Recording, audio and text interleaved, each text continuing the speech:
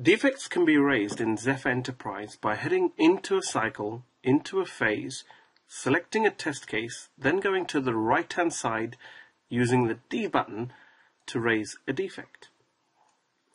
Now clicking on this allows you to either link in an existing defect, use a defect ID, a JQL query, or a filter that you've created in Jira to find a defect and link it, or you could create a brand new defect and automatically link this to your Ironclad project in Jira with the Ironclad project in Zephyr.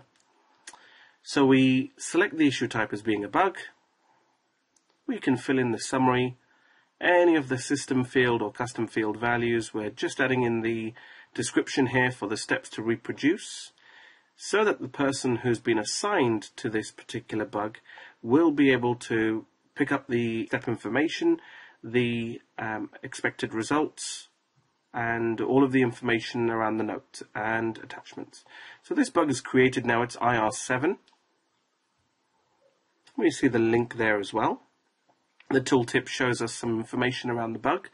In Jira we can see the rich text area showing you the wiki markup and the link back to Zephyr Enterprise.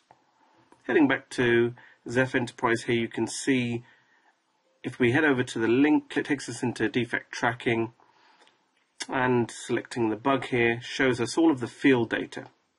Changing any of the information here, for example the priority, or even let's say we wanted to use the edit capability to take a look at all of the fields, make any changes here. Let's see what we can change. Perhaps change the attachments here, add in a screenshot.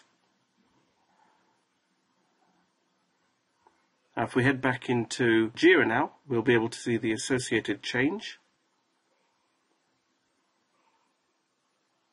Scroll down and you can see the screenshot, and indeed up at the top here you can see the priority has been marked as lowest.